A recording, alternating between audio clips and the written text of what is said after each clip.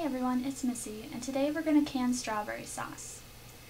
You want to start out with 9 cups of halved hulled strawberries.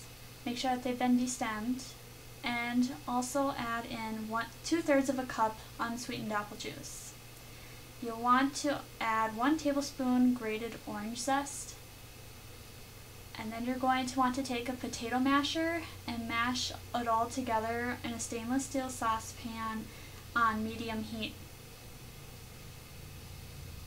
Once it's all been mashed, you can stir in your 1½ cups granulated sugar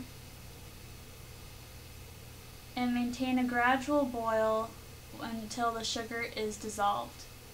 Continue boiling gently while gradually stirring in corn syrup and orange juice.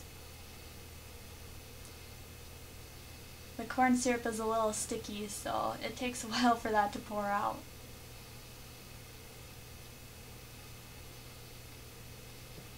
Once you have all the ingredients added, you want to bring it to a full rolling boil and boil it over high heat, stirring constantly for 15 minutes.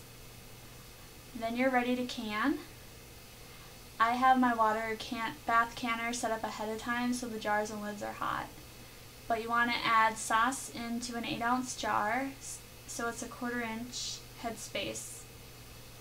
Remove the air bubbles and adjust the amount of liquid to make sure that you fit the headspace required.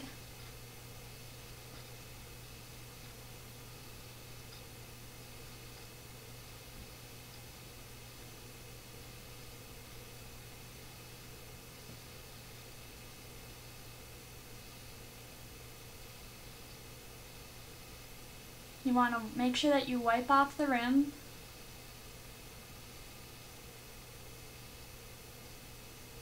And then you can add a hot lid to the jar.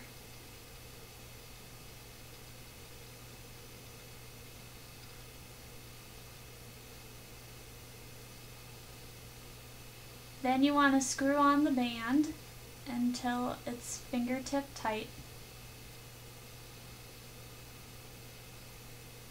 And place the jar into your water bath canner. After you've filled all the jars, you want to boil and process for 10 minutes. Remove the canner lid and then wait 5 minutes before you remove it. And then you're done. You can use strawberry sauce on almost any breakfast item and dessert. Enjoy!